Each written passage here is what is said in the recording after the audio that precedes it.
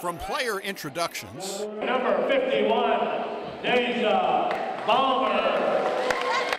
Right down to the high school cheerleaders. Go team, let's go! Go team, let's go! It's a game special needs kids from around Macon County won't forget anytime soon.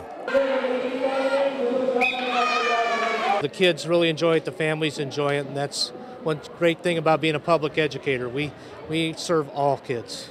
The kids get to practice in their adaptive PE classes, and everyone gets a chance to handle the ball. No matter what your ability level is, everyone's got that little drive in them to compete.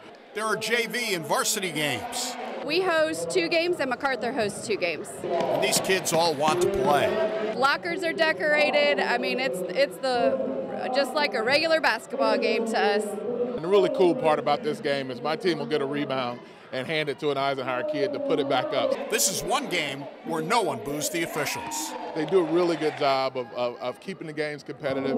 The refs get involved a little bit and make sure people are getting shots. Joseph Verhagen.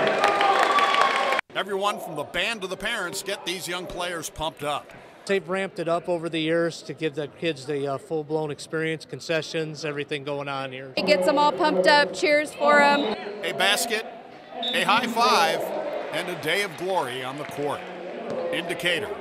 Kids really get to enjoy the whole experience. Wolfe WAND News.